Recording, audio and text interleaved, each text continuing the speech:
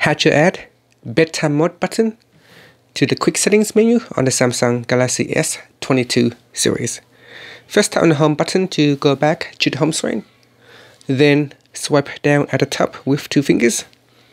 In the quick settings panel, tap on the option key at the top.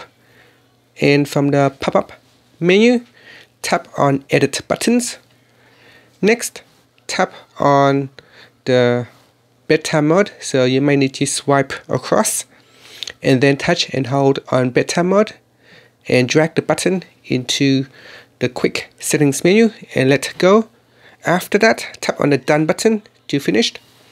And now you can simply swipe down quick settings, and in here you can tap on bedtime mode to toggle between the on and the off state.